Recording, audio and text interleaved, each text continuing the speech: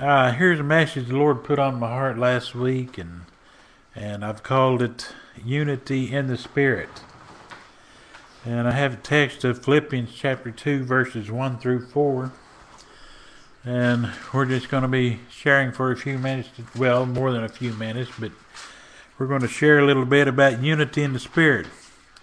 How many knows that God wants us to be unified? Amen? Amen. How many knows that on the day of Pentecost they were in one mind and one accord? That's right. Amen. And the Spirit came and He fell. He came and He filled them all. He filled them all. Anyway, Philippians 2, 1 through 4 is my text. And the Philippian church was a strong church.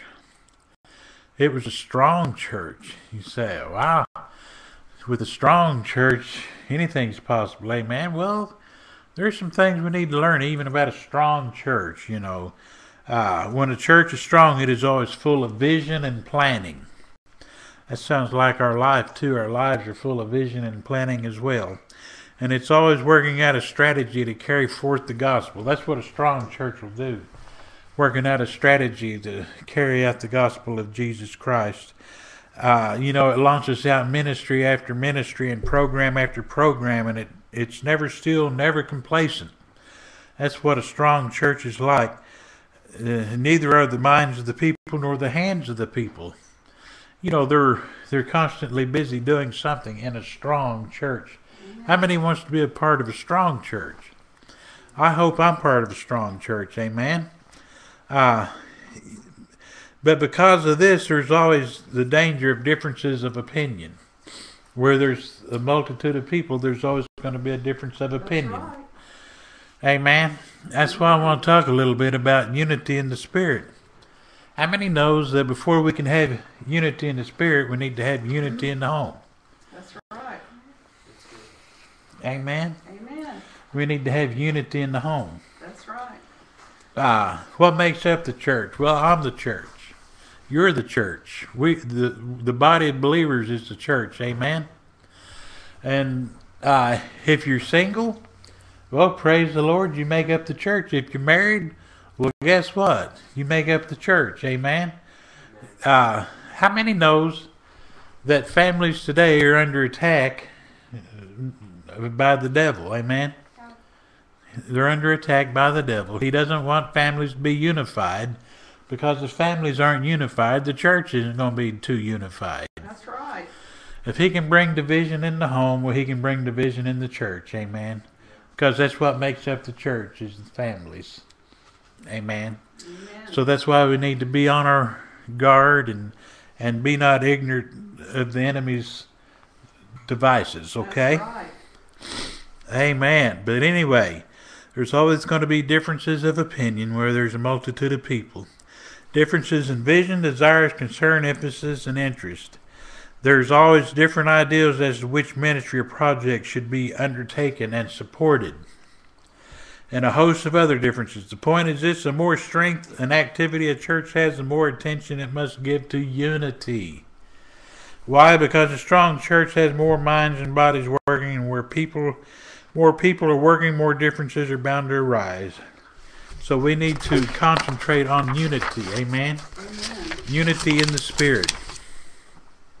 He knew that he had to put the Philippian church on guard. That's why Paul's writing to the Philippians. They were a strong church, but he also knew that strong churches could have problems. Amen? He also knew that strong churches could be divided, not be unified in the Spirit. The church had to protect itself against disunity and division. And this is the subject of Philippians 2, the steps to unity. The first step to unity is Christ. How many knows we got to be unified with Christ? Amen. Allowing His life to be lived out in us. And I want to talk about 7 traits today that will hold the church together and keep it unified. We're going to talk about 7 traits today. And I'm not going to keep you a real long time today. We're just going to talk about 7 traits. We're going to talk about the trait of consolation, the trait of love, the trait of fellowship, the trait of compassion, the trait of concern for one another's joy, the trait of humility or lowliness of mind, the trait of controlling self-interest or concentration upon oneself. Now let me read Philippians chapter 2, verses 1 through 4. It says, if you have any encouragement from being united with Christ, if any comfort from his love, if any fellowship with the Spirit, if any tenderness and compassion, then make my joy complete. Everybody say, make my joy complete. Make my joy complete. By being like-minded. How many knows God wants us to be like-minded? Yes. Having the same love, being one in spirit and purpose, do nothing out of selfish ambition or vain conceit, but in humility consider others better than yourselves. Each of you should look not only to your own interest, but to the interest of others. Amen. Man. Paul wanted his joy to be complete. He wants our joy to be complete. Now, how many knows that if you're in unity with one another, your joy is complete? That's just like what I was talking about in the family, in the home. If you don't have joy, you're not unified, amen? That's right. That's why the enemy wants to bring division and discord among families. That's why we need to, church begins in the family. That's why we need to overlook and bear one another's burdens and overlook one another's faults and just pray for one another, amen? Amen. Lift one another up. That's where church starts, is in the home, amen? But anyway, I want to talk about consolation just a little bit. There's a trait of consolation. The word means many things throughout Scripture, but in the present context, it means encouragement. How many of us like to be encouraged? I like to be encouraged, amen? But in the present context, it means encouragement, comfort, solace, exhortation, and strengthening. Note that this trait is a characteristic of Christ himself, amen? Christ himself. The very beat of his Spirit is to encourage, comfort, and strengthen. God wants us to be strong in our Christian walk with him. He wants us to be one in spirit and busy about the ministry of his church, amen? And if we're all off being disunified, out of unity somewhere, we're not fulfilling the God's gospel call for our life, amen? So that's why he wants us to love one another. Remember, I've talked in weeks past about bearing one another's burdens and lifting one another up and helping one another. And, see, the devil wants to bring all this discord among us to bring us out of unity in our walk with God. Amen? Amen. Christ wants no murmuring, no grumbling, no disturbance or weakening of the unity within the church. Now, remember I told you that the Philippian church was a strong church. But, the more people there are, the more division there could possibly be. The Spirit of Christ is to take the disturbed or upset person and console him, comfort him, encourage him, and strengthen him. Now, guess what? Guess how Christ works today? He's not standing right here, right next to me, comforting me and consoling me and encouraging me, but he'll use a believer to do that. He'll work through a believer, amen? So that's what we're to do. That's what we're called to do. And if you're not unified in your own home, how are you going to console someone in somebody else's home, amen? That's right. So church begins in the home. Unity begins in the home. I can't stress enough about the home because that's where church begins to start That's with. Right. Amen? Amen. I hate to say it, but there were a few times me and Susie would have a few words before we went to church, then I didn't even feel like going to church. Amen? And vice versa. And vice versa. So, that's been years ago now. No. But anyway, God wants us to be in unity with one another, even husband and wife, and children and parents. And don't let the sun go down on your wrath. Don't let the sun go down on your wrath, is what my wife said. Now glance at the charge of Philippians 2:2. It says, be like-minded. Everybody say like-minded. Like-minded. Be just like Christ, console, comfort, encourage, exhort, and strengthen each other. Let absolutely nothing interfere with the spirit of unity in the church. We're not only to help those who are disturbed, we're to let the comfort and encouragement of Christ flow in us when we are disturbed. Amen? Amen. So sometimes we need to encourage your own selves. How do you do that? Well, you encourage yourself in the Word. Amen? That's right. You encourage yourself in God. Amen? Amen. Because sometimes there's not always going to be somebody in tune with the Spirit enough to bring encouragement to you. You just got to encourage yourself in the Lord. That's right. And my wife has done that, and she's told me about doing that in times gone by. She just, got happy by just sharing in God's Word to herself. Amen? Amen.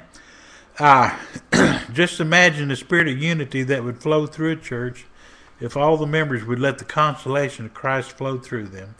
There would be no murmuring, grumbling, disturbance, or disunity whatsoever. The second trait I want to talk about this morning is the trait of love. There is comfort of love that is in Christ. The love of Christ stirs a person to keep the unity with other believers. The word love is agape love, and that's that selfless, sacrificial love, amen, that kind of love that God has for us. Agape love is the love of the mind, of the reason, of the will. It is the love that goes so far that if a person, even if he does not, or that it loves a person even if he's not worthy of being loved, amen. Now that's the kind of love that God has. Amen. Agape love is the love of Christ. Amen. Agape love is what sent Christ to the cross. Agape love is what God the Father used to send Christ to the cross. Amen. Amen. We did not deserve it, that kind of love, and we're utterly unworthy of such love. Yet Christ loved us despite all. Amen. Imagine the spirit of unity that would exist within a church if every member would let the love of Christ flow through him. I remember growing up and years gone by and times gone by when I'd just see someone, you could just feel the love coming from them. Especially in church, it's just almost like they had a glow about them, just because they were just seemed to be so full of the love of Christ. Amen. I remember that, and I thought, oh man, yeah, I like being around them, and but anyway, the next trait I want to talk about is fellowship in the Spirit. Fellowship in the Spirit, or fellowship. Amen. How many knows God wants us to fellowship? He wants us to. He doesn't want us to be an island to ourselves. Amen. Amen. And I tend to be that way. I tend to be an island to myself, other than my family. My people close to me. I need to get out and fellowship with other believers. Amen. Amen. I need to take my wife, or she needs to drag me by the hair and take me out. We need to fellowship with other believers. Amen. How many knows that you can also have a lot of fun doing that? And you can strengthen one another doing that. Amen. The Holy Spirit enters believers' heart and life to comfort, guide, teach, equip, and use him as a witness for Christ. The Holy Spirit creates a spiritual union between the new believer and other believers. He melts and molds the heart of the believer. And he melts and molds the heart of believers to other believers. Amen. God wants us to have friends. He wants us to do fun things. He wants us to go on retreats sometimes, Amen. Amen. And he wants us to fellowship with one another.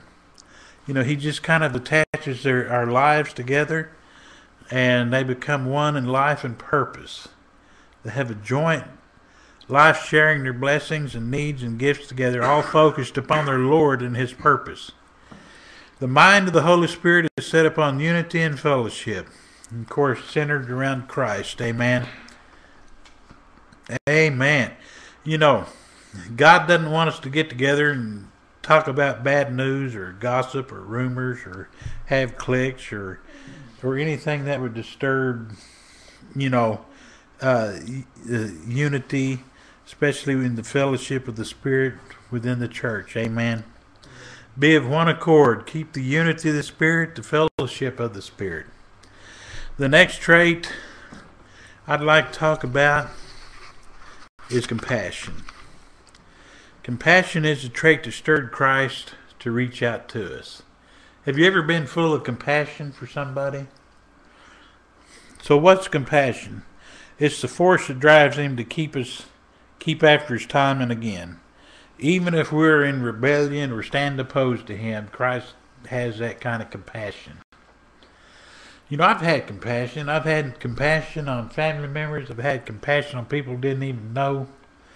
People I heard about that was in the hospital. You'd go, you'd pray for them. You just sense and feel the compassion of God. I've had people ask me to pray for someone I don't even know, and I just feel the compassion of God to pray for them. Amen.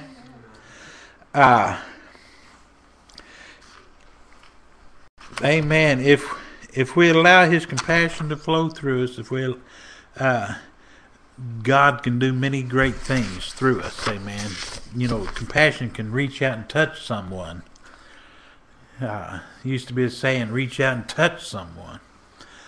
We can touch someone with compassion from afar or right next to them. Amen.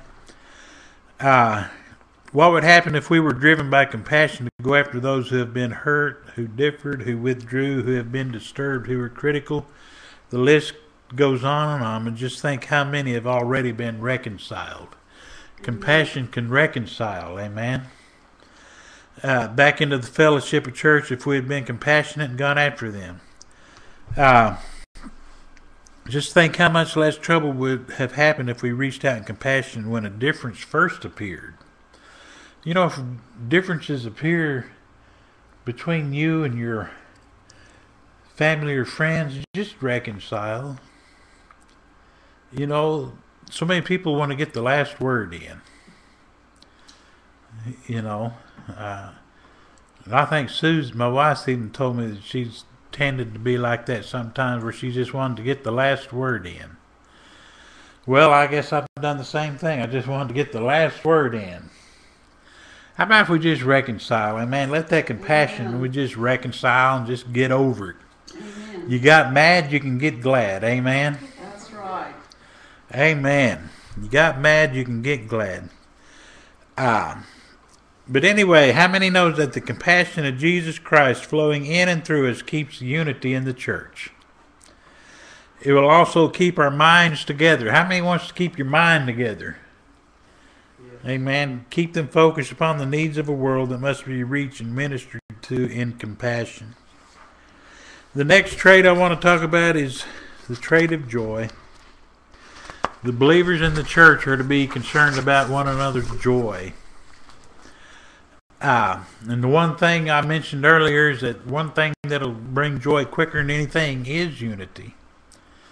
Remember, I made mention of having unity in the home. Well, that's going to bring joy. Amen. Philippians 2:2 says, fulfill, and this is the King James, it says, fulfill ye my joy, that ye be like-minded, having the same love, being of one accord, of one mind. Paul's point is simple but direct. His joy in Christ would be fulfilled by only one thing, the unity of the Philippian church. The leaders and members of a church usually have joy in Christ, but their joy can be fulfilled only if unity exists between them. And as we've talked about, joy is always disturbed where there's criticism, dissatisfaction, grumbling, murmuring, cliques, opposition, and a host of other divisive negatives. We are to worship plan, organize, program, build, staff, finance, minister, and serve in the joy of Christ. Amen. But the only way we can do that is to be like-minded, to have the same love, to be of one accord, to be of one mind. The next trait I want to talk about is the trait of humility or lowliness of mind. You know, there's two significant points. A strong and active church will always have two problems to stick their ugly heads up, and that's strife and empty glory. Strife and empty glory. Amen. Some people are just going to strive with others. You know, they're just going to strive with others, cause strife. They are not mature in the Lord, not yet. Therefore, they give in to talking about differences, desire for position, desire for recognition. How many knows when you have a strong church and you have a multitude of people, there's always going to be that group that wants to think of themselves more than they should. Amen. And that there's going to be strife, and there's going to be jealousy, there's going to be envy, and they're going to be loving flattery. That's the worst thing we could do is flatter someone, because a lot of people eat that up. You know, and oppositions and forming cliques. God doesn't want us to be in cliques. Amen. In churches, sometimes there's cliques. This group will hang out with that group and not that group, and this group will hang out with this group and not that group. God wants us to all be one mind, one accord. Amen. So what if someone comes in whose clothes aren't the best looking in the world? God wants us to fellowship with them too. Amen. Or maybe this one's got diamond rings everywhere. Of course God wants you to fellowship with them. Amen. But He doesn't want us to esteem others higher than other people. You know, and a lot of these people, if they don't get their way or what they want, they strive against the church or other members. The result is disunity and divisiveness, one of the most terrible crimes within the church of God. I heard this one guy say, well, bless God, I gave this church $10,000. I think why aren't you doing what I want? Why aren't you, I heard that with my own ears about how much money he gave. Well, big deal. You gave it to God, not That's the man. Right. Amen. Amen. It's not up to you you're not the pastor. Why should you try to run the church? Amen. You should need to be in unity with the pastor. If you're going to have that kind of attitude, keep your $10,000. Amen. Amen. The spirit that must prevail in a strong church is that of humility or lowliness of mind. In fact, the only way a church can remain strong and be blessed by God is for its people to walk in a spirit of humility. We need to be humble. Christ was humble. He was the one that spoke the world into existence, yet He went and died on a cross between two thieves, two criminals. Amen. And that's becoming humble. Man. And then there's a trait of controlling self-interest. Very simply, a Christian believer must forget himself. He must quit looking upon his own things, his own ambitions, desires, position. It shouldn't matter to him if he's not recognized. It shouldn't matter to him if he's not honored. It doesn't matter if he gets his wants or being neglected, being overlooked, being bypassed, being ignored, not being given the position. You know, so many people, I've heard people say, well, he didn't even shake my hand. That preacher didn't even shake my hand. Well, it's not that he didn't want to shake it. It's just sometimes you get, your mind on a certain track and you overlook things. Amen. Of course he wants to shake hands. There's a lot of churches where the pastor make you wait to leave so he can get to the back door to shake your hands. Amen. You know, and I respect that. I honor that. Amen. Believers are to concentrate upon Christ and His ministry to people. This is what we're to do. We're not to care about our own ambitions, desires, position, you know. And we're to reach out to a world with the glorious gospel of salvation, which we're going to give you a chance to receive here in just a few minutes. The world is too needful and too desperate for any believer to be focused upon himself. Man, that's exactly what the devil wants you to do, is be focused on yourself. What happens when you're focused on yourself? You forget about the lost and dying world that needs what you might have to say. Amen? Amen. They might be looking to you for an example. They might be looking to you for an example. Every believer is needed to reach the lost and lonely, the shut-ins and helpless, the hungry and cold, the sinful and doomed of this community and city, country and world. Now, my wife and I, we used to have nursing home ministries, and week after tiring week after tiring week after tiring week after tiring week after tiring week, we would go and minister to these shut-ins, to these people in the nursing homes. And we would win some of them to the Lord too, amen? But I tell you, there was no pay. You bought your own gas, you paid your own way. But it was a blessing for them to grab your hand and start kissing on it, because it meant so much for them, for you to come be with them like that, amen? But my wife and I will have a reward for doing that in heaven, because we were selfless. We weren't selfish. We didn't think about ourselves, amen? And if anything, I'm bragging on my wife, because if I can best remember, she's the one that got me started into doing that to start with, amen? And so you be thinking about others' interests before your own, amen? Every believer does not need to be thinking of his own things, but on the things of others. He needs to be out. Now listen to this. This is what God wants us to be. This is the end of my message.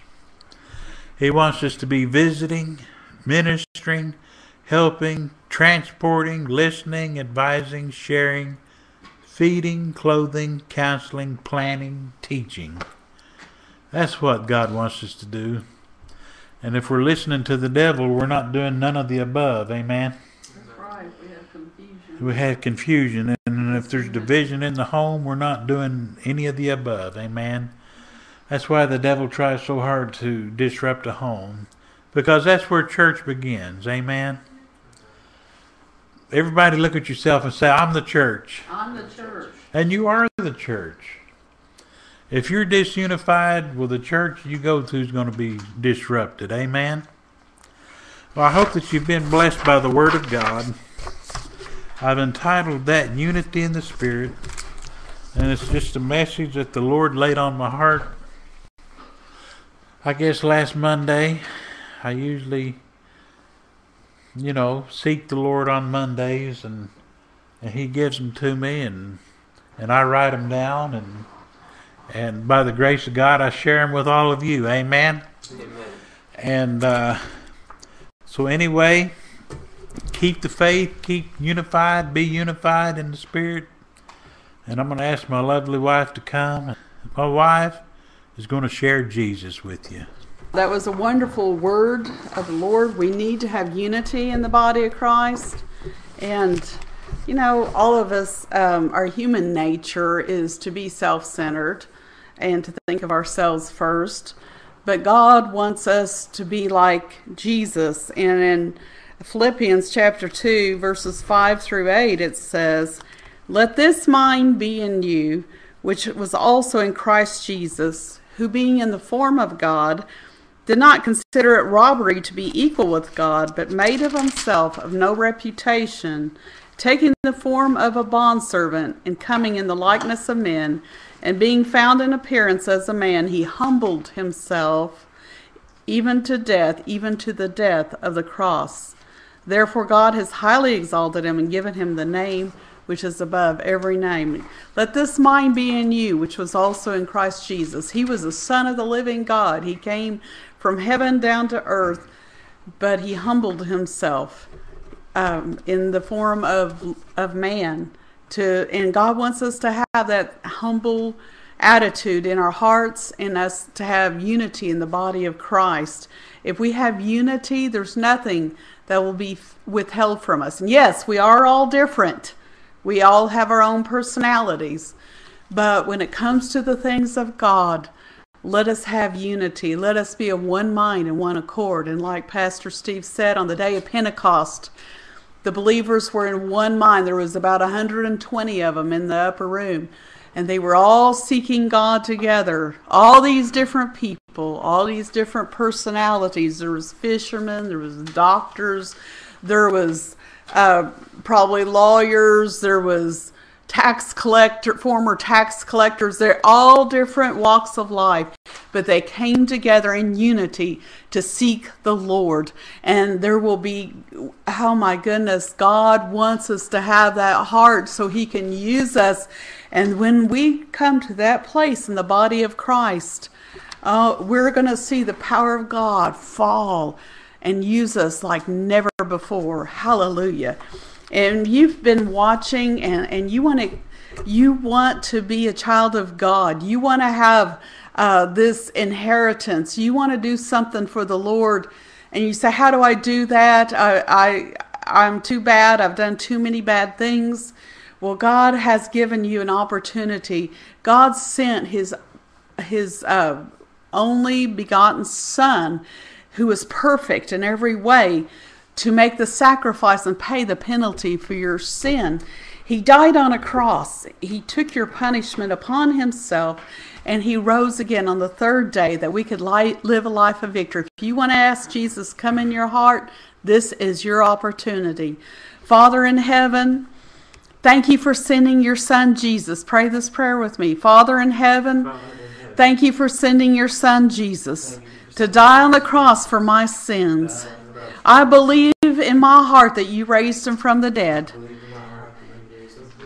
Jesus, forgive me of my sin. Come into my heart and be Lord over my life. If you prayed that prayer with me in faith, believing, now you are a child of God, and all your past, all your guilt's been wiped away. You have a clean start, starting right now. Get you a Holy Bible. Start reading it and see what God has for you.